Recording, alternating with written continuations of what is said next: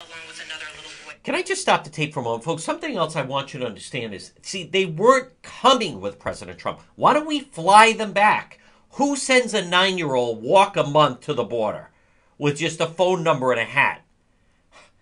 Biden, well, we're not going to send the... Yeah, that's why they're coming. That's why they're coming. Because you're not going... They should fly them home or put them on the bus home and say to the mother, you can't send your child to the border this way. On him, and we were able to call his family. His mother says that she sent her son to this country because she believes that you are not deporting unaccompanied minors like her son. That's why she sent him alone from Honduras.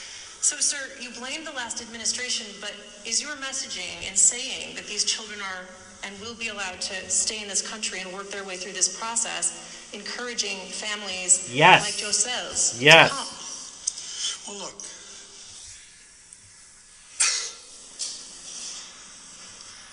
the idea that I'm going to say, Stop it. Hold on. which I would never do, that if an unaccompanied child ends up at the border, we're just going to let him starve to death and stay on the other side.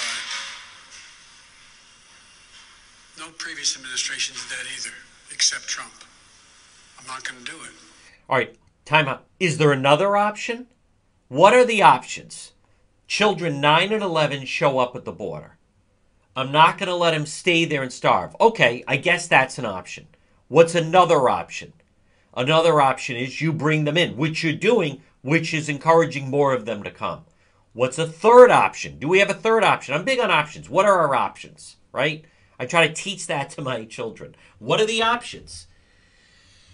The option is we send them back home. Now, and this is wildly important, folks. And again, good evening. It is Juan After Dark. Thumbs up, by the way. If you do enjoy Juan After Dark, I hear from many of you that you do enjoy our nighttime time. There's our friend Wolf and so many different people. Folks, the real answer here is they weren't coming because Trump was the deterrent. As I've told you, when you have a state trooper on the highway, you know, at one point they outlawed, in another state, they outlawed radar guns. So there was a police officer who used to stand outside his car, sit outside his car with a hairdryer, but it looked like a radar gun.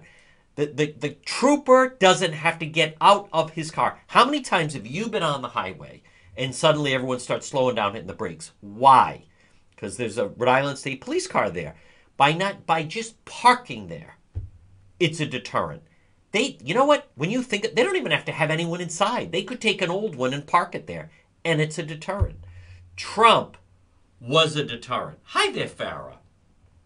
Hi there, Michael. Good evening, folks. Put them back. I agree with you, Marie. I have a friend of mine. Why not ship them back? It'd be cheaper. So, but in his mind, right, that's the talking point. You know, and I hate people that think that way. That's how you, this is commander-in-chief. That's what you think the options are. I loathe people that think that way, right? You know, I've been having these battles with people of, I'm supposed to show that there was massive fraud in the election. No. Why don't you just show there was some fraud in the election? Why does it have to be the either or?